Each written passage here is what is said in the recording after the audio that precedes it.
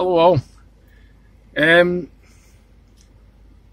just thought I'd like to invite you along to tag along on just a short midnight cruise across the Tay Bridge. I'd be heading to the lay-by just short of Tayport. So you cross the bridge, the Tay Bridge, heading into Fife, and then you turn left at the circle. You go down onto the way, like a wee sort of, it's a short road, and it goes onto the road between Newport and Tayport. So the lay-by is just about a mile short of Tayport. So I just got to go for a cruise there. I'll stop there, get some videos of the night lights. You'll see the outline of Dundee City. You'll get the oil rigs, and hopefully get the reflections of the lights off the River Tay. So I'll be driving across the bridge, and then I'll record everything on the camcorder, and then I'll come back across the bridge, record all that, and then I'll go along Riverside Drive, and I'll get all that footage, and I'll hopefully get the lights and everything. So yeah, you're more than welcome to come along. It's just like it's not far off midnight, so it's nice and quiet, and it's a fairly clear night. It's quite nice actually after a shift to go in, to just go to that lay-by and just watch the lights reflecting off the River Tay, and that. It's really quite soothing. So yeah, you're welcome to come along. It's just a short cruise, midnight cruise. Okay, thanks for selecting my video. Cheers. Okay, what I'm doing is a voice audio. I'm just going to sit back and relax, like what I hope you are doing. Just get yourself a cup of tea or whatever, put your feet up and just watch the cruise. So I've got to mention, I'm setting off from the Celesser Gardens, which is in the centre of the Dundee at the waterfront. So we're just heading along, and then we'll be coming to the Tay Bridge shortly. Yeah, it's quite a nice wee cruise across the bridge, and that. Just thought I'd do that. I liked seeing all the lights. It was raining earlier actually, but the roads now were quite sort of reflective, so it emphasises the lights a lot more. Yeah, the buses will be finishing shortly actually. That was a late shift that night, and I just basically parked up the bus and then jumped into my car and went for just an unwind cruise across the bridge to that lay-by. So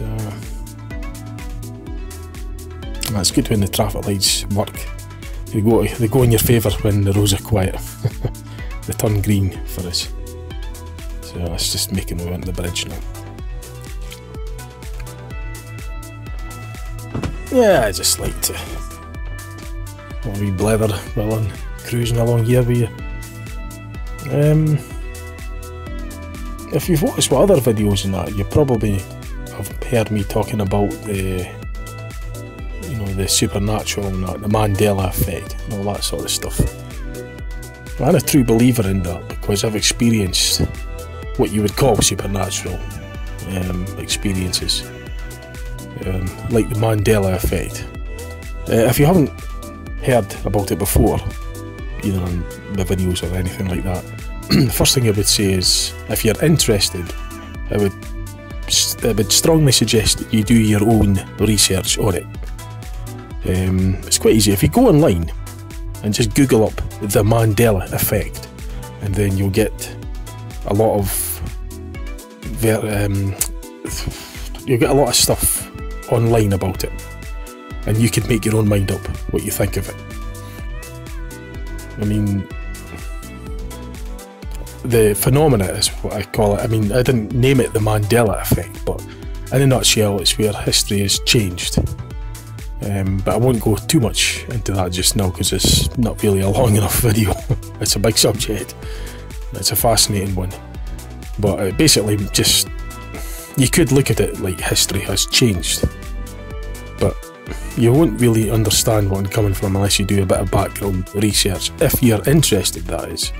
Do your own research on it first and then make your own mind up.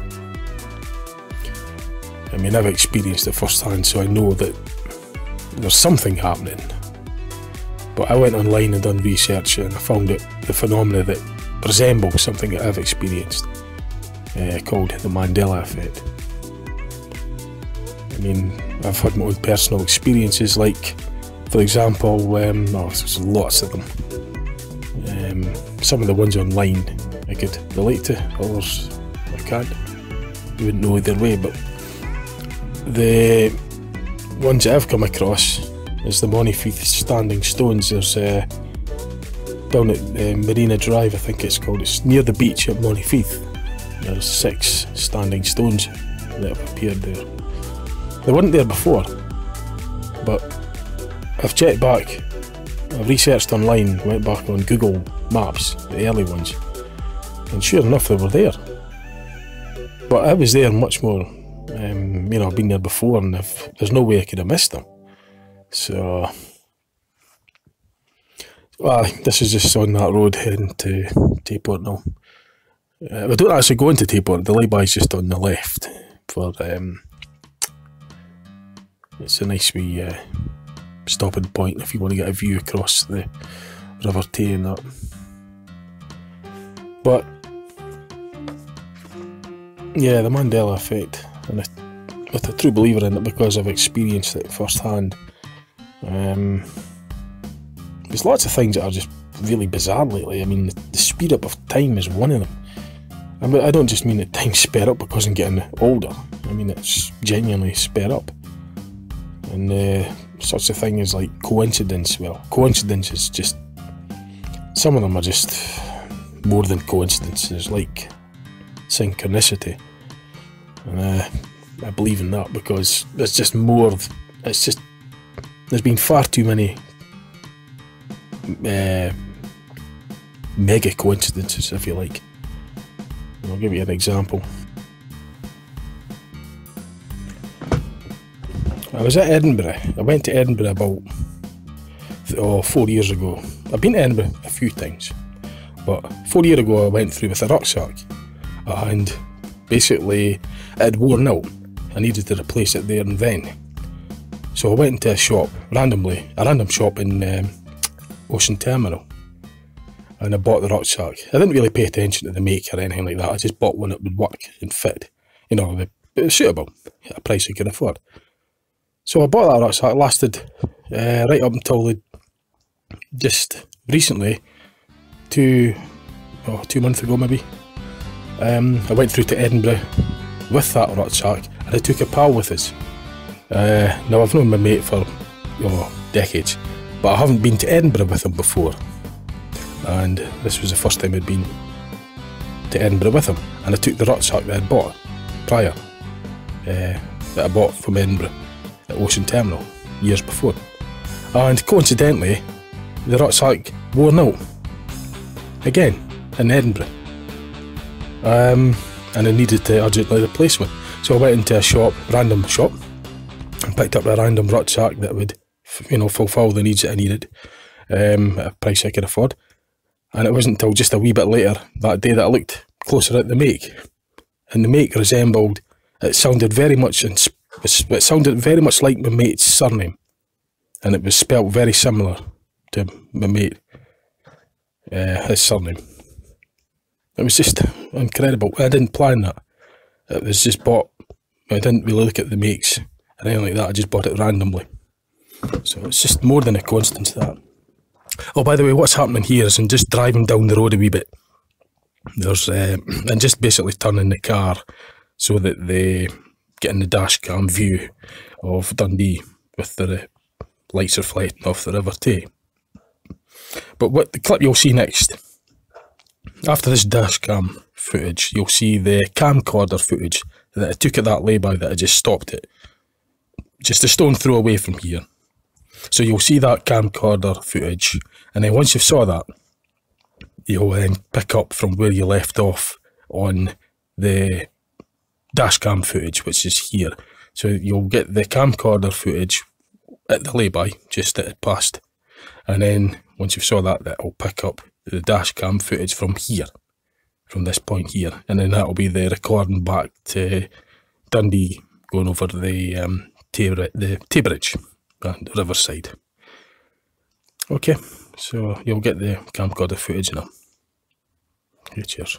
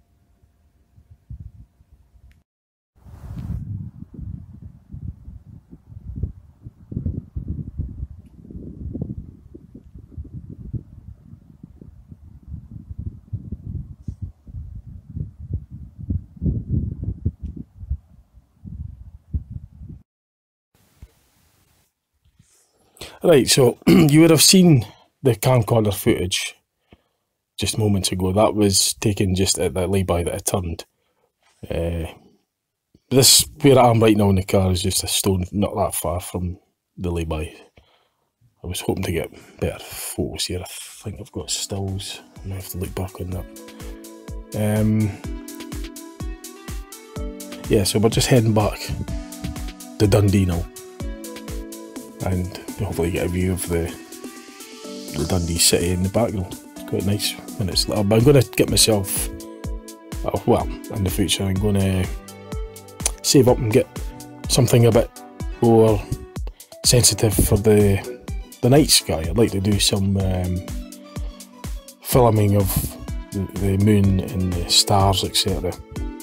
I mean, the stuff the equipment I'm using just now is okay, but it's not really sensitive enough to pick up, you know, stars and stuff, night sky, the glow of the sun and the cosmic light. It's not really powerful enough for that. So I might have to, I'd love to do that, so I'm going to have to save up and get something just a bit more suited for that. So I'll just come up for the Tay Bridge now. What I've got to do is keep this audio in sync, so I'm gonna have to, I've got to use it as a reference every now and then, just so I could get this to keep in sync. So it's quite nice. I like the way you can see the lights reflecting off the water, off the wet roads. You know, it's kind of like a sparkling colour. That's just the dash cam, but I'm going to try and get something that's... I'd love to get the camera fitted on the outside of the car as well. Get some of these shots. But yeah, where was I? I was on about some of the paranormal stuff, because I've genuinely experienced it. The Mandela effect, there's another... I mean, there's loads of them, but there's some examples that I could really relate to. Like, for example, McDonald's. It was always called McDonald's for me, but now it's changed to McDonald's, so it's just MC and then Donald's, but before it was McDonald's. But if you look back at the history, you'll find it's never been called McDonald's, it was always called McDonald's. But yet, they call the Big Mac, no, the Big Mac. So, that's not the reason that I'm just using that, it's just that I remember it being McDonald's as well. There's loads of stuff. So much. I could talk forever on it, but I'm really want to. I'm just chilling out at the moment here anyway, looking at this video at the same time while I'm doing the voiceover. That's great, just cruising in the nights and that, you know, it gives you a chance to unwind. No traffic on the roads, well, very little. Yeah. Well, there's a lot of things that,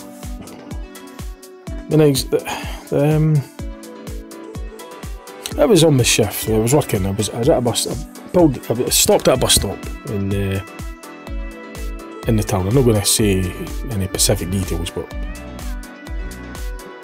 it was like, it's just things that happen in life in general, but I just witnessed a situation where an old person was making their way for the bus, and to me it was accidental. He accidentally kicked the homeless person's money, like a jar where the money is kept in, and I remember flashing at that bus. He had his lights up, that's what it was. He didn't have his exterior lights on. I remember that now. On the video I'm looking at. But yeah, the old guy, he accidentally, as far as I'm concerned, because he was in a rush to catch my bus, he kicked he didn't know that he'd kicked like a plastic tub with coins in it for the beggar. And he'd actually thought that he dropped money himself. The old guy thought he dropped his own money. So he heard the money clattering on the ground as he, kicked the tub. So he picked up the coins, and unbeknown to him, that the coins that he thought that he dropped coins himself.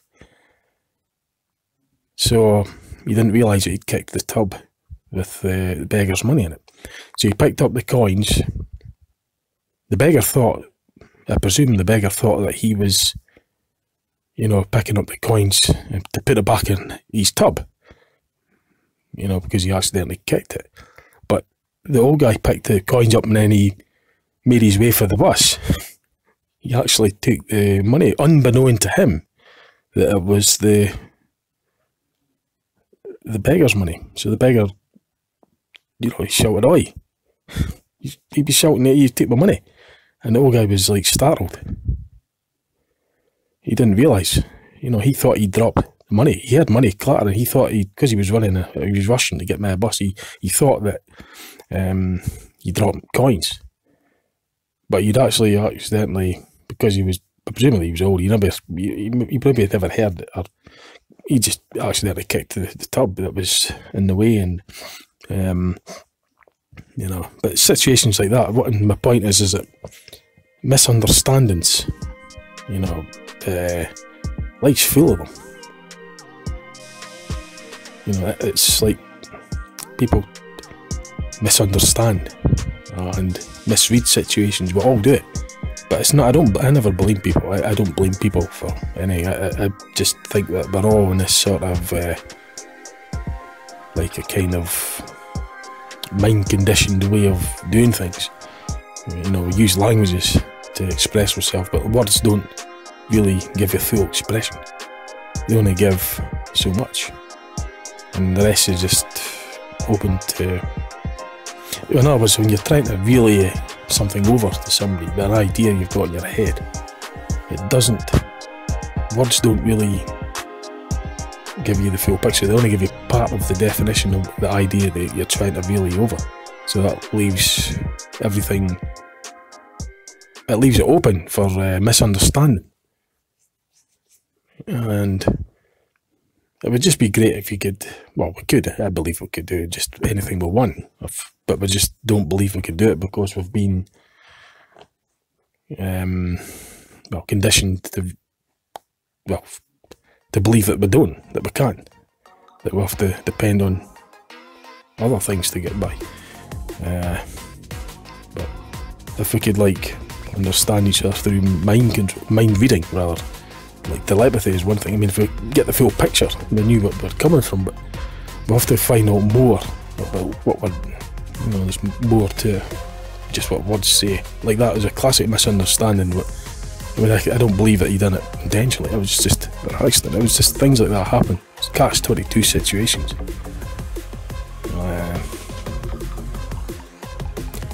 Oh, right, here we are. But at the here already. Yep. Oh well, that was went pretty quick. So I hope you enjoyed the. It was just a short cruise, basically. And well, thanks for watching.